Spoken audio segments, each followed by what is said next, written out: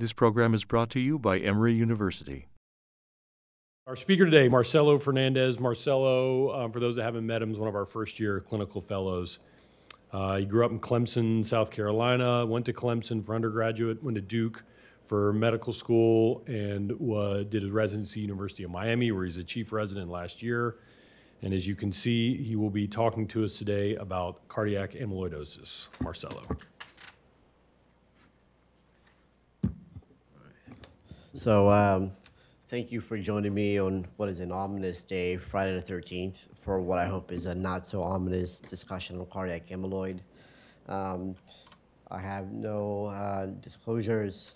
So my goal for this morning is to provide a comprehensive but contemporary understanding of cardiac amyloid. And in so doing, I'll discuss the pathophysiology of cardiac amyloid. I will review the utility of multimodality imaging with a focus on speckle tracking, CMR parametric mapping, and pyrophosphate scanning. And then I will discuss the contemporary and emerging management strategies for both AL amyloid as well as TTR. So we'll start with a general understanding of what amyloidosis actually is. So essentially, when proteins are translated, their configuration is important because the actual structure of the protein not only determines the function of the protein, but it also helps determine the tropism for the different tissues and organs involved. Okay, so when there is a misfolding of proteins, usually and traditionally, there are mechanisms by which these proteins are destroyed. Sometimes they are not, and they develop a conformation that is kinetically or thermodynamically favorable. They can then aggregate and then subsequently deposit in different tissues and then cause disease. All right. So when we are thinking about cardiac, or we think about amyloid, so amyloid comes in different flavors.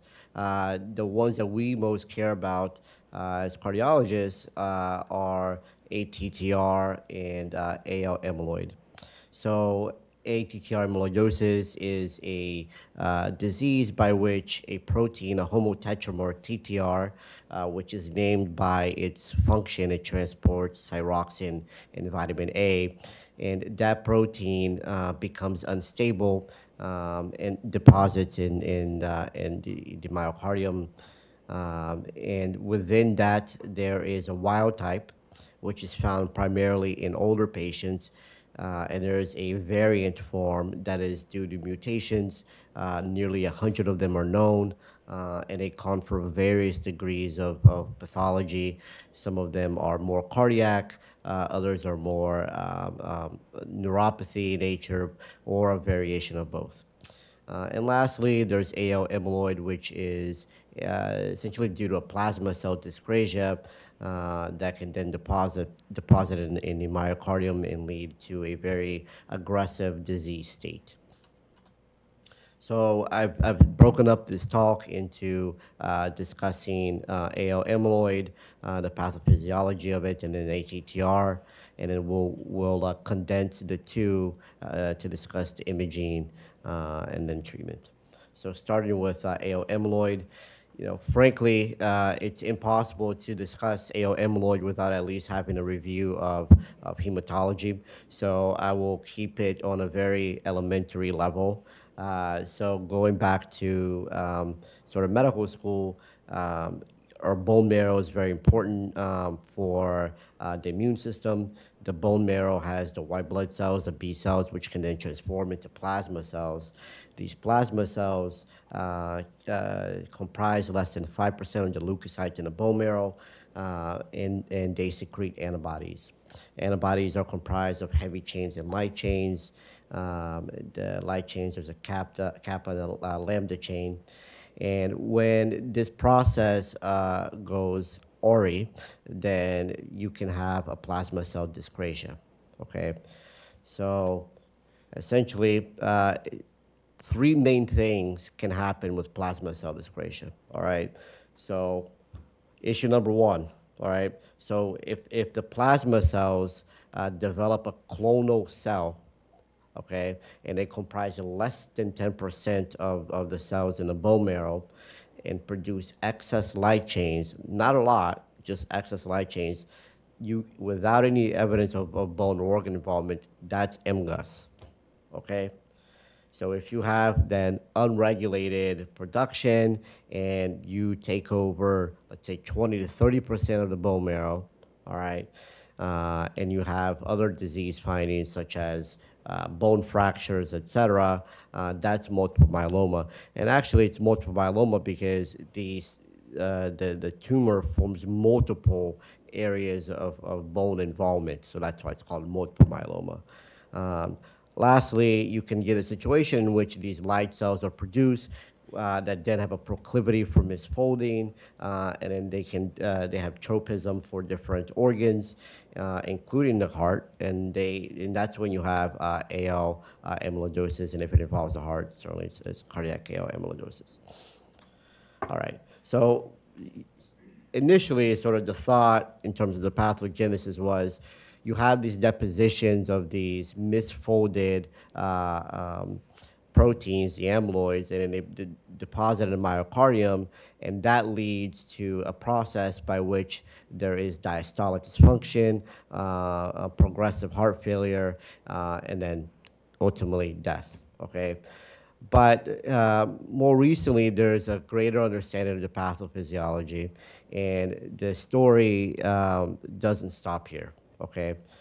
So the light chains, we know now, in and of themselves can lead or actually have a cardiotoxicity effect that has been borne out by several different studies. So this study was published by Dr. Liao, who was originally at Boston University and is now at the Amyloid Center in Stanford. And what Dr. Liao's group did is essentially they purified light chains from patients with cardiac involvement. They also purified light chains from a control group, and then from patients who don't have AL amyloid, let's say they have multiple myeloma actually in this case. And they used a mouse model. They injected these light chains into the mouse model, and then they tracked the LVEDP. And what they found is that with the injection of the light chains from patients who have cardiac involvement in the setting of AL amyloidosis, the LVEDP went up significantly at a much faster rate. And I don't have a photo here of the other graph, but essentially when these light chains were removed, the EDP came down, suggesting that there is an actual toxicity effect of these light chains on the myocardium. This was subsequently followed up with an additional study using zebrafish model, which they also gave purified light chains to zebrafish, and they were able to assess the cardiac function. And what we see here is that parameters such as stroke volume, cardiac output also decreased compared to control groups. And when you look at the survival curve, the zebrafish died very quickly. They had a median survival of 5 days post-injection, and by 13 days, all of them had died. Now, I don't know what the average lifespan is of a zebrafish, but you can just look at this curve and know that this isn't good, right? They're dying rather quickly. And what we also know about amyloid is that the AL amyloid can also cause microvascular dysfunction. This was a study where they essentially took samples from adipose tissues and then from atrial tissues in patients undergoing cardiac surgery for other reasons. They wanted to induce or attempted to reduce vasoreactivity with bradykinin. And what you can see is that among the patients who had the light chains from AL amyloid, there was less vasoreactivity, suggesting that there's also a microvascular component. And actually, if you look at the literature, you can see that there are numerous case reports of patients who have AL amyloid and present with chest pain and not necessarily the classic sort of heart failure symptoms. Okay. So we'll now transition to talking about ATTR. So ATTR, as I alluded to before, comes in two different flavors. There's a wild type, there's a variant. The wild type is essentially the normal proteins, essentially this homotetramer form, develops a conformational state such that they are deposited in the myocardium and they cause disease. Unlike AL amyloid, there's not a lot of extra cardiac manifestations of TTR wild type. It's mostly a cardiac disease. Patients can have some carpal tunnel, but that's essentially mostly the extent of it. Okay, the sort of understanding for why this happens is seemingly normal protein, this normal homotetramer, why this leads to a state such that it causes disease is a little bit unknown. But there is some thought that maybe oxidative modification issues, which happens most often in older patients, which then would explain this finding in mostly older patients. Maybe some post-protein binding with chaperone proteins or post-translational modifications. These are all sort of thoughts and theories that have yet to be fully teased out in initial studies. So just some features. The male to female ratio is 20:1. Like I said, most patients are older. It's a Caucasian predominant disease. And as I said, heart is the only major organ to be clinically involved. Some post-mortem studies have found that you can have wild-type deposition in the lung and the liver, but these don't necessarily confer any clinical findings outside of sort of these depositions. So the wild type was previously thought to be rather rare, but more recently with post-mortem studies and also with the advent of newer sort of more efficient diagnostic modalities, including PYP scan, what we've been able to understand is that perhaps the disease is prevalent in up to 10 to 25% of patients with HFpEF. Right, so there's an initial study in 1983 that looked at a post-mortem study. This is a study out of France, the French group. This is a study out of the Mayo Clinic, and then most recently they've used PYP scanning to try to get a better assessment of the prevalence of disease. This is a survival curve from a paper that was published in Circulation in 2016 from Dr. Connors out of Boston University, worked with Rick Ruberg and the other folks there. And they essentially followed the 121 patients with biopsy-proven wild type, ATTR wild type, and followed them for 20 years. And the average or the median survival from the time of biopsy diagnosis was 46.69 months. So essentially, this is an indolent disease, unlike AL amyloid, where the median survival without treatment is 6 months. This takes time, although amyloid deposition can develop rather robustly. It's a disease process by which it takes some years to really confer worsening prognosis. So now we're going to transition to the variant form of ATTR. So this is an autosomal dominant condition. It has a variable penetrance. The ATTR variant, we know, like I said, there's about 100 known mutations. And what essentially happens is the homotetramer exists in a balance with a monomeric form when for whatever reason, and sort of it ties back to these mutations, these point mutations, they develop a kinetically favorable state. They then aggregate and deposit in tissues, okay? There's variable organ tropism, which is evident in a phenotype. So you can have patients who have a certain mutation that then confers a more cardiac phenotype. There's some that are more variable, and then there's others that are strictly most polyneuropathy, and we refer to those as FAP.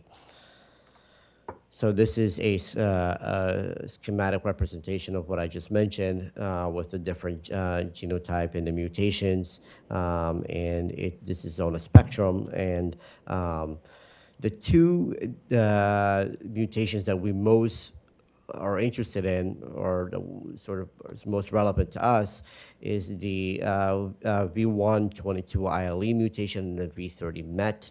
Okay, so the VAL30 MET is the most common mutation worldwide. It is more of a polyneuropathy, has very little cardiac involvement. Among patients who do have cardiac involvement, they may display some conduction problems, some AV nodal dysfunction, but nothing very severe. We know that there are endemic areas, so Portugal, Brazil, Japan, and Sweden. And I just want to take an aside, and if you'll indulge me for 2 minutes. So I really like history, and I studied history when I was in college. And so when you look at this endemic areas, you may think, well, that's kind of odd, right? Like, well, why is Portugal and Brazil, Japan, and Sweden, why is it endemic in those areas? I mean, they're not even close to one another. But there's actually a reason, and I'll try to explain this to you. So Brazil is obviously was colonized by Portugal, okay? And essentially, in the late 1800s, early 1900s, Brazil was still a very rural country, very big, but very rural, all right? And Brazil at the time had a lot of coffee fields. Around the same time, the Japanese were looking for areas, for places to work. They heard about sort of these coffee fields in Brazil, and they migrated to Brazil. And as a matter of fact, Brazil holds the largest population of Japanese people outside of Japan, right? There's about 2 million people who are Japanese who live in Brazil, which is much larger than, say, Seattle, which is the second largest outside of Japan. And as far as Sweden, well, this Japanese migration to Brazil happened in the early 1900s until about 1915. Around the same time, there was something called a Great Nordic Migration, where people from Finland and Sweden and other Scandinavian countries migrated. And during this time, from late 1800s, 1890 to about 1915, 1917, 90% of Swedes migrated to Brazil. So it does sort of explain maybe this perfect storm, if you will, why this genetic mutation is particularly prevalent in these areas. The other mutation that we worry about, particularly here in the United States, is the VAL122 ILE. So this is the most common mutation in the United States. It's mostly it's actually prevalent in the African American population. These patients develop heart failure at a younger age than the wild type group, and they're almost never associated with neuropathy other than carpal tunnel, specifically bilateral carpal tunnel. All right, this is the Theos registry that shows a pie chart of what I described. So in the rest of the world, the VAL30M is the most prevalent mutation. In the United States, if you're looking at ATTR in general, certainly wild type is more common, but then right after that is the VAL122 ILE. So how do these patients present? Right, so we understand the pathophysiology, and with that backdrop, let's translate that to the bedside. So in terms of AL amyloid, there's systemic amyloid deposition. So patients then have a variety of findings. You can have macroglossia, periorbital purpura, which, by the way, is very specific for AL amyloidosis. Probably, I think it's actually pathognomonic for that disease. You can have thinner wasting, et cetera. When thinking about cardiac features of amyloid, and this pertains to both AL and ATTR, they develop this cardiomyopathy, which starts off as diastolic dysfunction. As the disease progresses, you have restrictive physiology, and certainly as the disease progresses even more, you have systolic dysfunction. The conduction abnormalities include various degrees of AV block. A lot of these patients have prolonged, a lot of them have first-degree AV blocks with very long PR intervals. There is a pseudo-infarct pattern on the ECG. And lab findings, these patients will have troponin elevations and T-proBNP elevations. And with AL amyloid, these pro-BNP elevations are actually very marked into the thousands. And the pro-BNP and the troponin in terms of AL amyloid is actually used for a staging system, which I won't get into, but just something to be aware of.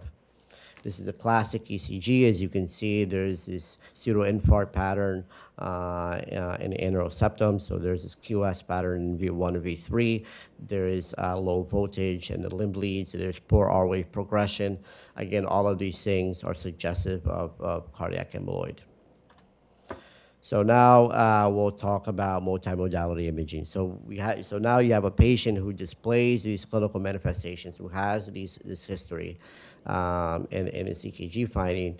So you're not just going to sit on it, you're going to investigate it further, okay? And there are different ways to further investigate this. So we'll start with echocardiogram.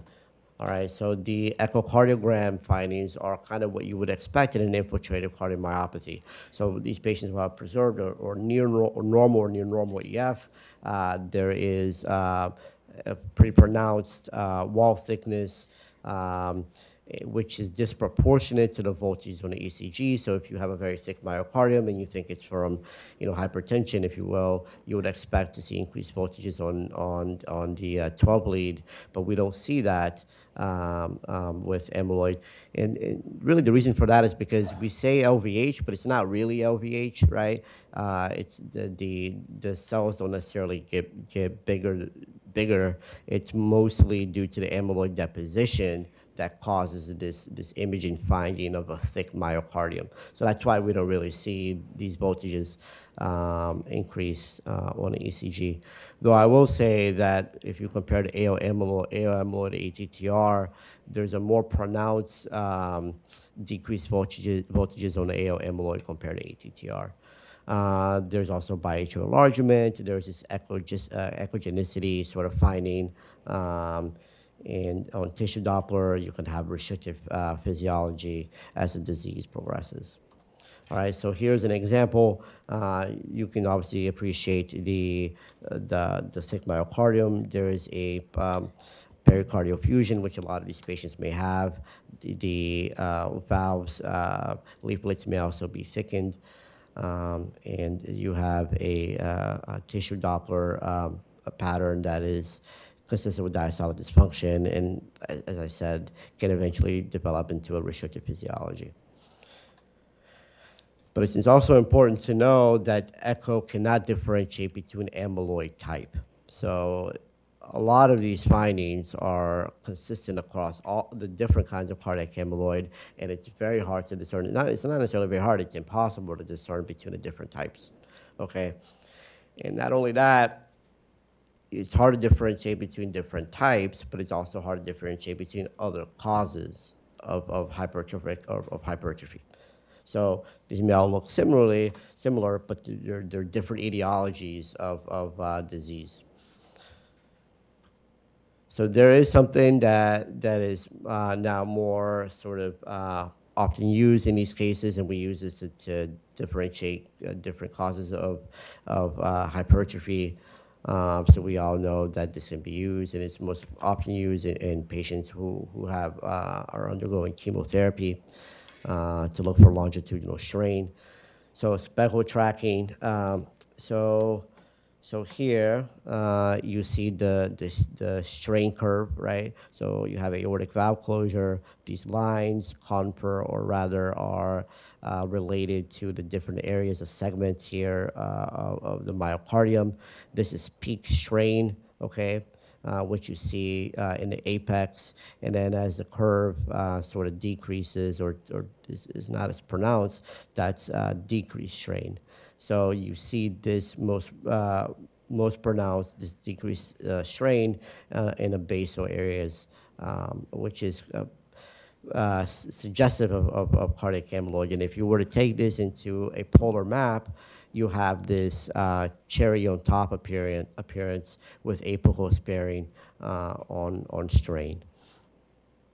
But echo is only one piece of the puzzle, right? So even with speckle tracking, there's a lot of vendor variability. How can you sort of interpret or contextualize these variations in age to specific values? Is it really due to a pathology, or is it due to the normal effects of aging? Speckle tracking obviously depends on actually seeing and having speckles. So you also need to define these subendocardial borders. All of these things make it challenging. And according to sort of contemporary data, what we sort of see as a bullseye pattern, cherry on top pattern, is actually 37.5%. There was a paper that was originally published that said that this cherry on top could identify patients with amyloid with a 92% sensitivity, 93% specificity. We now know that's actually much lower, so about 37.5%. Okay, so what are some other imaging modalities that we can use, that we can get from our armamentarium? And one of that is CMR. So the CMR, we can look for late gadolinium enhancement, and more recently, there's been increased interest in parametric mapping. So I know it's too early in the morning to talk about physics, but I just want to discuss a few things, because frankly, it's just you're not going to understand this very well if you don't understand MRI physics. Okay, so our body's made up of 70% water. MRI takes advantage of hydrogen atoms, protons, to generate an image. There are 4 important concepts that I want you all to keep in mind. All right, so we'll go through them in the next few slides. So concept number 1 is a concept of nuclear spin. Okay, so protons spin. I mean, they don't actually really spin, but okay, but we'll say that it's spinning. Okay, when protons spin, they generate a small magnetic field. Okay, this is called a magnetic moment. All right, magnetic moments essentially align the proton in a particular direction. All right. Protons, and this is also based on their energy state. There's a property in quantum physics called Pauli exclusion principle that basically states that no 2 fermions can exist in the same quantum state. Okay, that's important because our hydrogen atoms are randomly moving around in our body. They're not lined up, which is why we're not walking around like magnets. Okay, because if they were lined up, we'd probably be magnets. All right, so concept 1, protons spin, they generate a magnetic field, which is called a magnetic moment. In our bodies, these protons are randomly moving around. All right, got it. Concept 2, well, what happens when you go inside an MRI machine? Well, there are 2 things that occur, all right, alignment and precession. So the MRI machine has a coil. It's cooled and it generates a magnetic field. When you generate a magnetic field, the protons line up longitudinally, either parallel to the magnetic field or anti-parallel to the magnetic field. All right.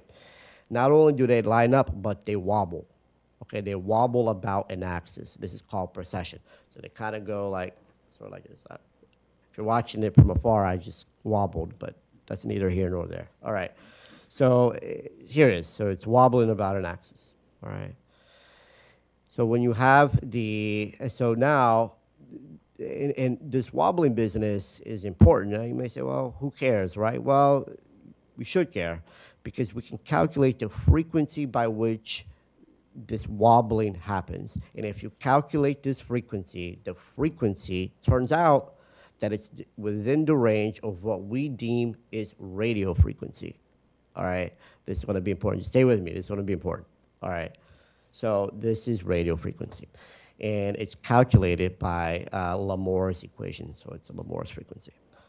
All right. So now we can give a second pulse. If we just said that this frequency is a radio frequency, so we can give radio frequency. Okay, when you give radio frequency to an atom that is equal to the Lamore frequency, that atom absorbs the frequency. So let me give you an example. Let's say, so today is Friday, all right? So Friday evening, you sit around, grab a glass of wine, all right? And then you hit it, and it produces this lovely note, and you're like, well, that's really nice. Okay, fine. But let's say that it emits this note at a frequency of 250 hertz, okay? If you hit it at the exact same frequency as that glass, Lamore's frequency, you're going to shatter that glass. And it has nothing to do with sound. Nothing to do with sound. It has to do with this quantum physics property of Lamore frequency. Okay, all right, and resonance specifically. So we use this in MRI because we can give a radio frequency pulse equal to the Lamore frequency of hydrogen atoms, and we knock down the magnetic field. So instead of these protons being lined up longitudinally, boom, now they're lined up on a different axis, 90 degrees perpendicular to the longitudinal plane. All right. Concept number 4, last concept. We can take away the radio frequency pulse and the protons can relax. So when you take down the magnetic field and they're lined up perpendicularly, okay, they go from a low energy state to a high energy state. You take away the radio frequency pulse, they emit energy. Now, law of conservation of energy says we don't lose energy. That energy is harnessed to form an image. This is MRI. Okay, this is what happens in MRI. And we can calculate the degree by which we get a signal back, the intensity of a signal. And by a mathematical equation, that cutoff is 63%. So how long it takes, the rate in which the MRI machine observes or gets back 63% intensity of the signal, all right? Each tissue has different properties. So in tissues that are dense in protons, that relaxation is going to happen much quicker. And when this happens more quickly, you're going to get a bright image on your image, right? So that's just why fat, for example, is very bright on an MRI, as opposed to blood, it's dark. Because blood, there's fewer hydrogen atoms, it takes longer for the relaxation to occur, and for the MRI machine, for the RF coils to sense that return in energy, that's why it's dark. So when we say T1 weighted images, what we refer to is the time in which it takes for relaxation to occur and to sense relaxation in the form of energy. All right, now we understand MRI. Okay, which takes us to late gadolinium enhancement. All right, we use late gadolinium enhancement because we want to observe certain patterns. Traditionally, this was used to differentiate between ischemic and non-ischemic cardiomyopathy. We now know that there are certain disease states, different cardiomyopathies, that then sort of cause different patterns on this late gadolinium enhancement, okay? So the gadolinium is injected, it goes into the interstitium. The interstitium is usually very small, 20 to 25%. It increases the interstitium. It binds to the amyloid, okay? When it binds to the amyloid, it increases the density of the protons. This is why it lights up. This is what happens, okay? So we give it, we wait about 5 minutes, we look at an image, it lights up, okay? And it lightens up in a classic pattern, all right? So there's the early in the disease, there's a subendocardial pattern. As the disease progresses, this enhancement can become transmural. Importantly, it does not follow coronary territory, which is how you know it's not an ischemic cardiomyopathy. The sensitivity is 85 to 90%.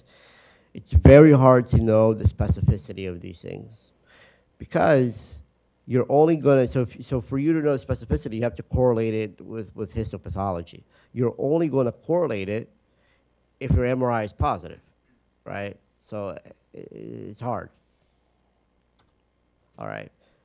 Additionally, this enhancement pattern, although it sort of has these classic findings, can have multiple patterns, and it's still amyloid. And so that makes it as hard, okay? For you to get a late gadolinium enhancement pattern, you have to know the myocardium. Okay, this is done with a specific sequence.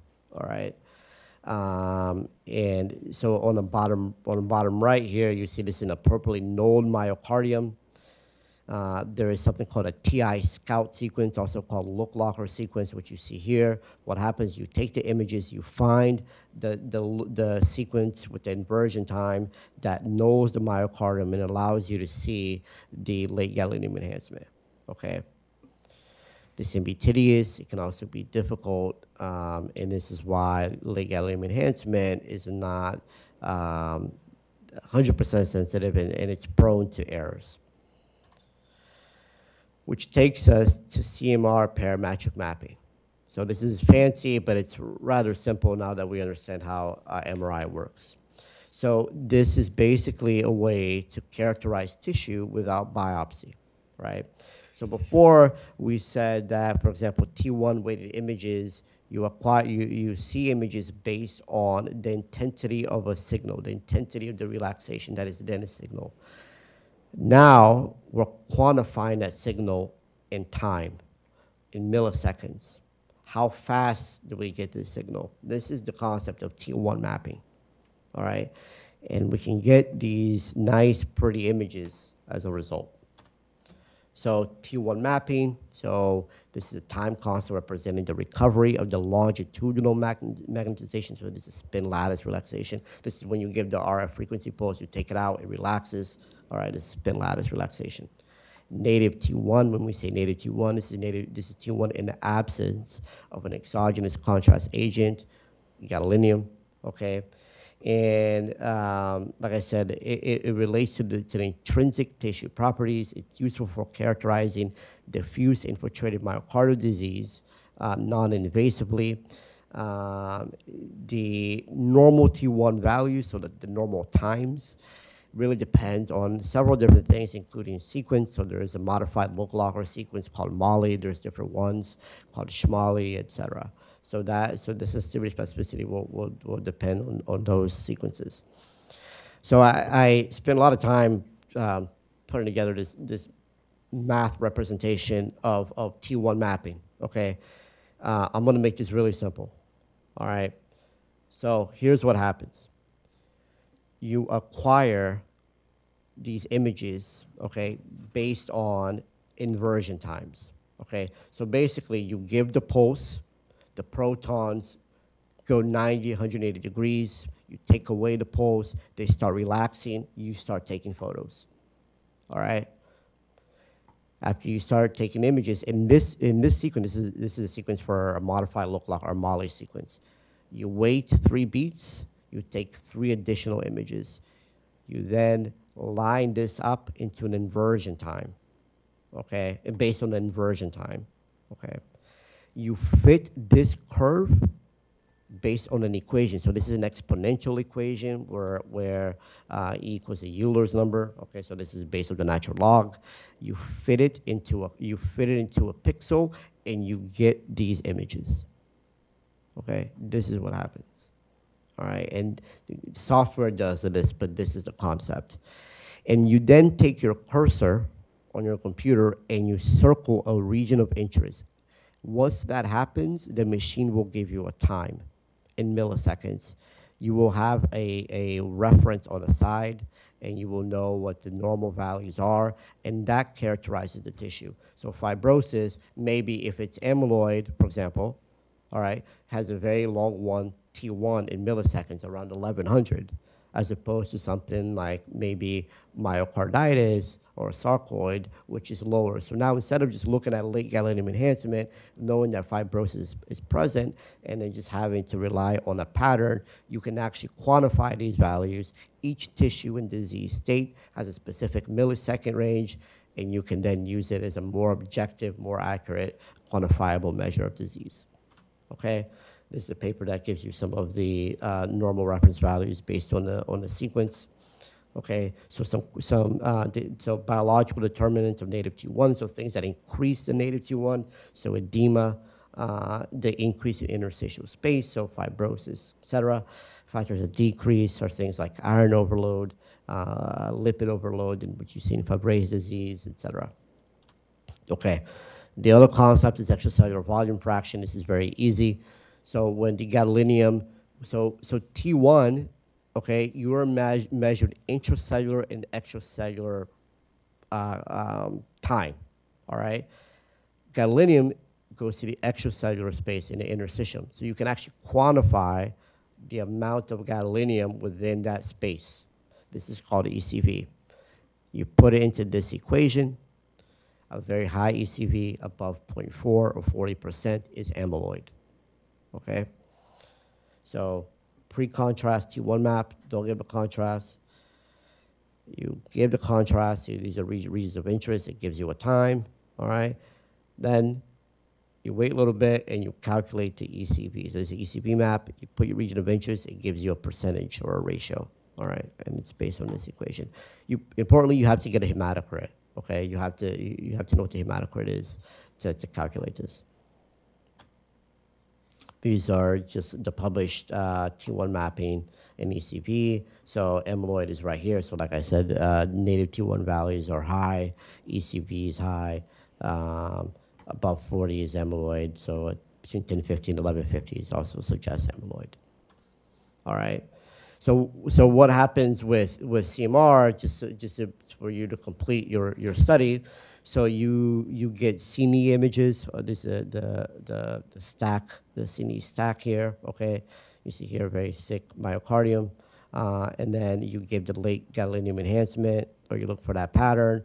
You compare it to your parametric mapping, the native T1 that gives you the milliseconds, and the ECV that gives you the percentage of gadolinium in the interstitial space.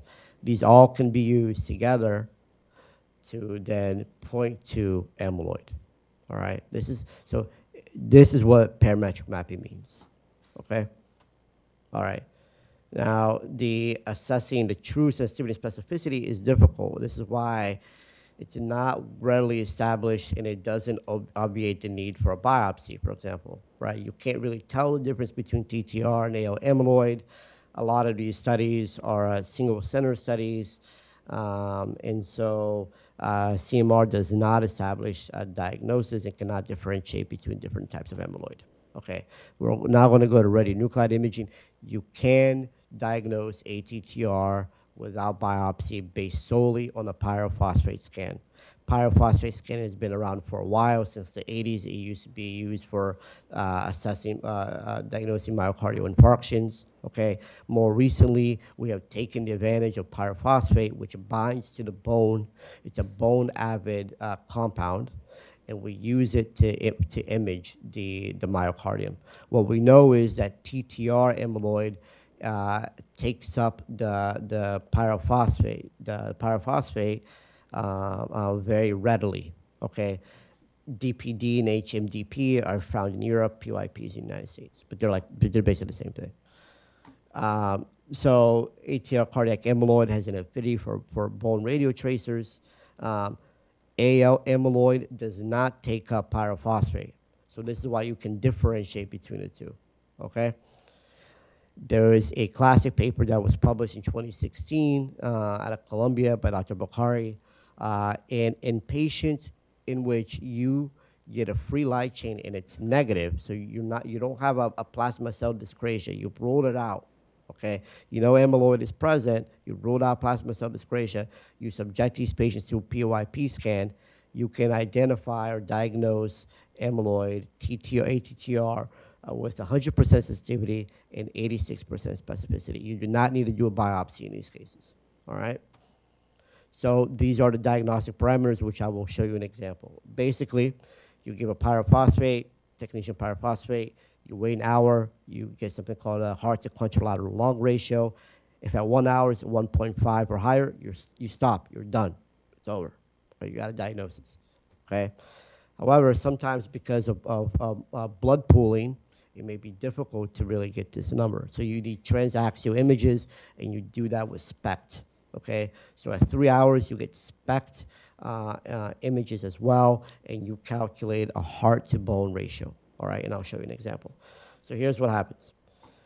So after an hour, you give the pyrophosphate, you draw a region of interest, okay? You find the myocardium, you draw a region of interest, you go to the contralateral lung, make sure you're not getting the diaphragm or the sternum because that's gonna mess up your values, okay?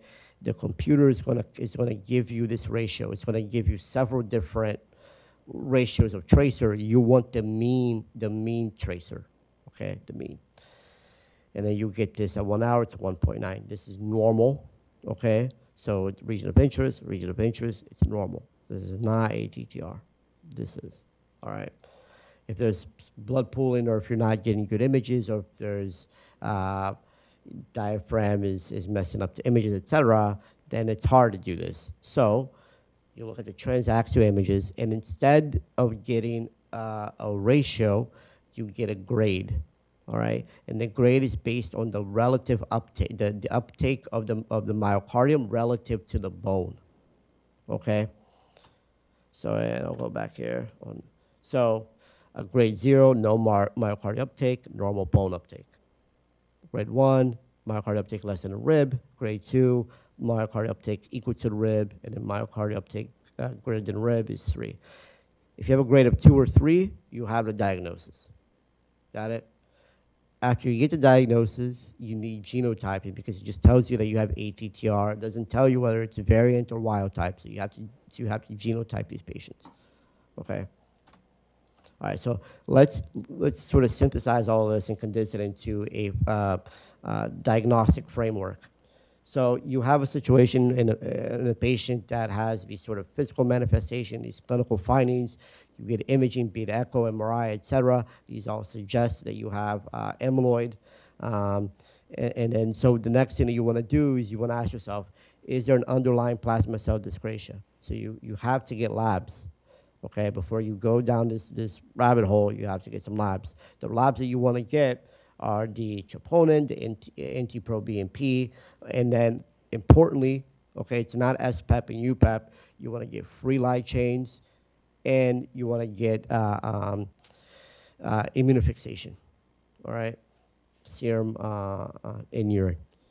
So if the answer is no, you get a pyrophosphate scan because you can't really be AL amyloid. I mean, there's some cases, there's some false positives AL amyloid, but don't worry about that. Just get your pyrophosphate scan, okay? If it's positive, you're done, all right? So all you need to do is get a genotype, okay? If it's negative, it's unlikely that it's cardiac amyloid, okay? If you have a plasma cell dyscrasia, you need to actually get a biopsy, all right? So, and then you have to identify the actual protein. You do this by mass spec, et cetera. This is kind of a representation. So, you know, if the pyrophosphate is positive, this is the ASNEC published criteria. You can either diagnose it at 1 hour. If it's not diagnostic, you do a 3-hour approach, which we just discussed. All right. So now that we know the pathophysiology, the imaging, we'll just briefly touch on the current and emerging therapies. So let's start with AL amyloid. So the most important thing is to work with hematology as early as possible, okay? The free light chain business, you're looking at a ratio, you know, normally the ratio is 1-to-1. If the ratio is higher, it suggests there's a plasma cell dyscrasia. The problem is that a lot of these patients have kidney dysfunction, which will make the interpretation of these findings difficult. Your hematologist, in this case, is your best friend. You want to get them involved as early as possible for you to understand these nuances, okay? Early diagnosis is key. The median survival of these patients without treatment is 6 months, okay? So there are 2 approaches. There's a cardiac directed approach, and there's a heme-directed approach. These patients don't tolerate beta blockers because they have sort of these neuropathies, these autonomic dysfunctions. Even small doses of things like beta blockers and ACE inhibitors can really drop their blood pressure. And actually, sometimes you have to give them midodrine. At any rate, so you give diuretics, salt restriction, et cetera. Then the heme-directed approach, which happens at the same time, essentially, you know, I won't spend a lot of time on this, but the goal is to suppress the light chains. There's chemotherapy or stem cell. Just so you know, there's only been one randomized trial that compared chemotherapy versus stem cell transplant. It was done. It was done in France. It's published in 2007. They compared nephrolin and dexamethasone to stem cells.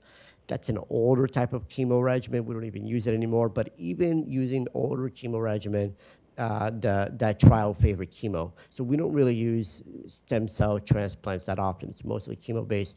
And especially now with the advent of newer chemo regimens, like the proteasome inhibitors, the bortezomibs, et cetera, you want to do that in favor of the stem cell. The regimen is called Cyborg-D, and is a current contemporary approach. All right. Just so you know about emerging therapy, there is something called an anti-CD38 daratumumab. So CD38 is expressed on plasma cells. There's a trial that's published out of Stanford. They retrospectively looked at 24 patients who had failed multiple lines of treatment for AL amyloid. Okay, they received daratumumab and steroid for a predefined cycle. 72 of the patients in the study had cardiac involvement. 76% of these patients achieved hematological response. So hematological response means either a complete response or a partial response. Of those, 36% achieved complete remission. This has subsequently led to a trial, the phase 3 trial called an Andromeda trial, as investigating the use of this daratumumab as upfront to Cyborg-D.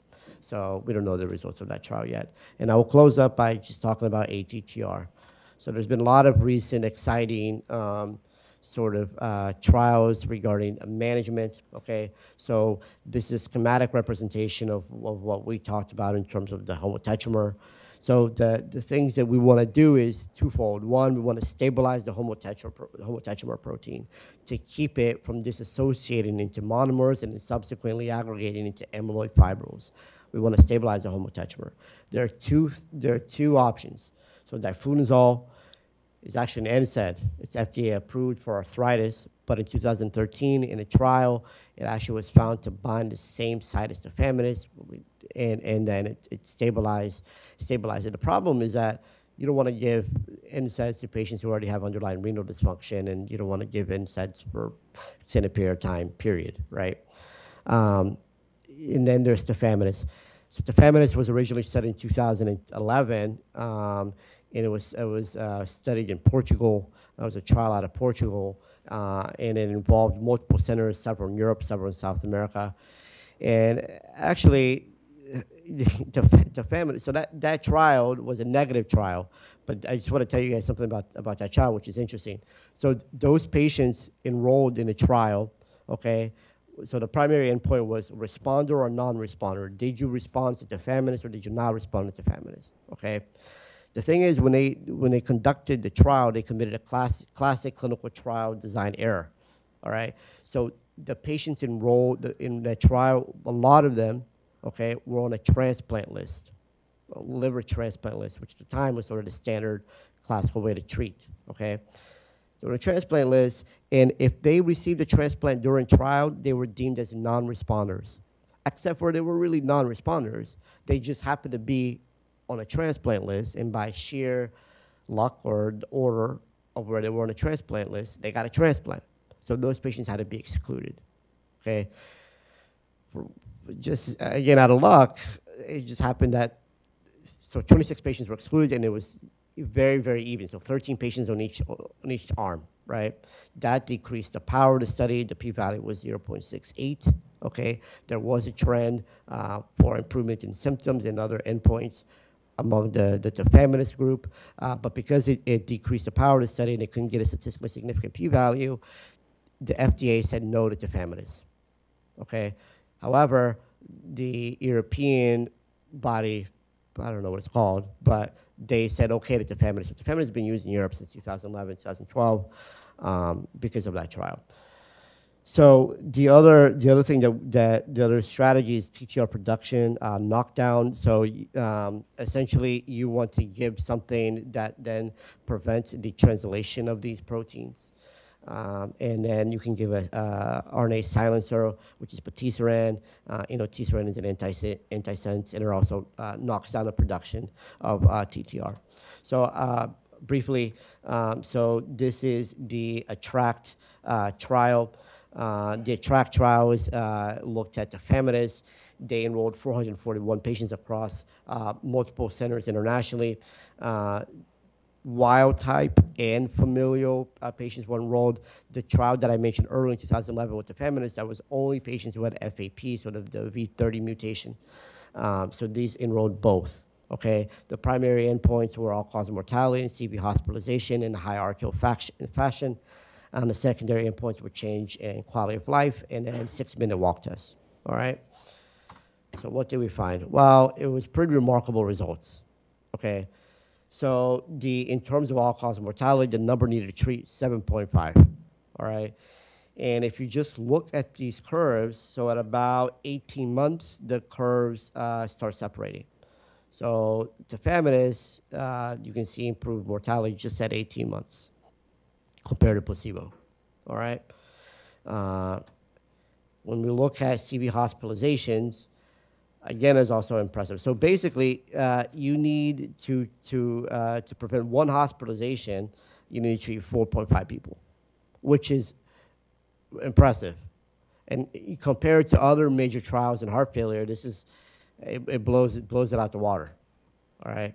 And it was importantly, keep in mind, this is only done with 441 patients.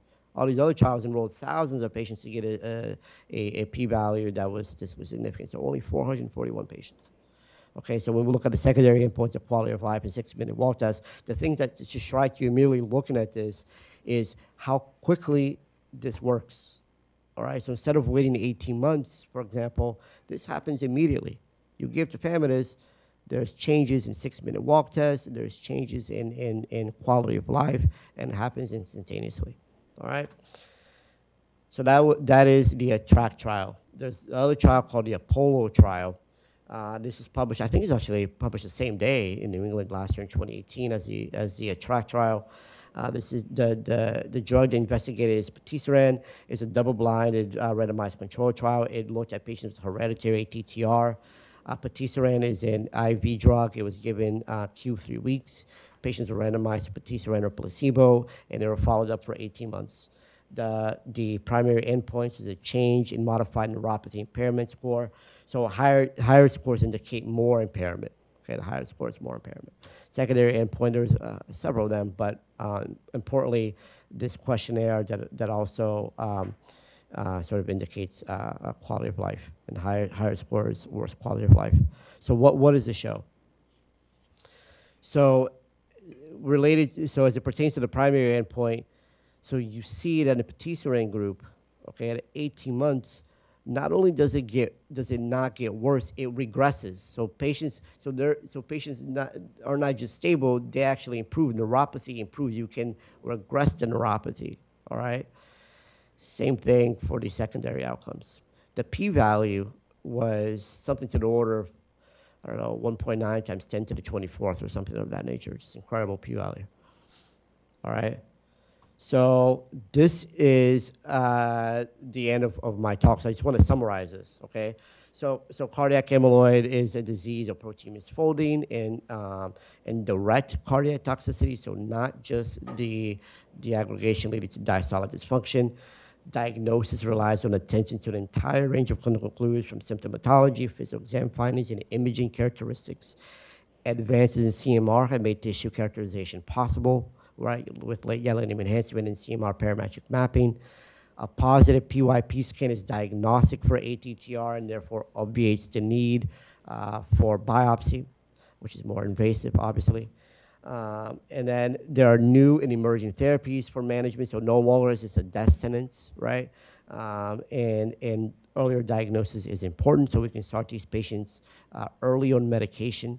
This has been borne out from single-center studies as well as large multi-center randomized control trial. Most importantly, if you haven't paid attention to anything related to my presentation, just remember one thing: when in doubt, call Dr. Bott, okay? Because I'm sure he'll know how to answer your question. So with that, thank you for listening, and I'll answer any questions.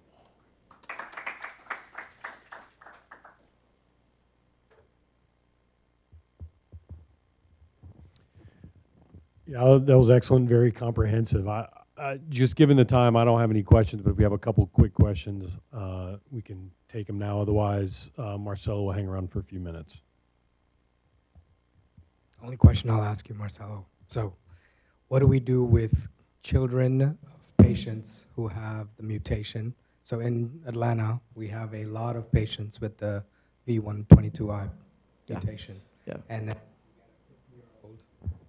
a 50-year-old patient, son of a patient who's dying of TTR amyloid, and the son who's 50 now has the mutation.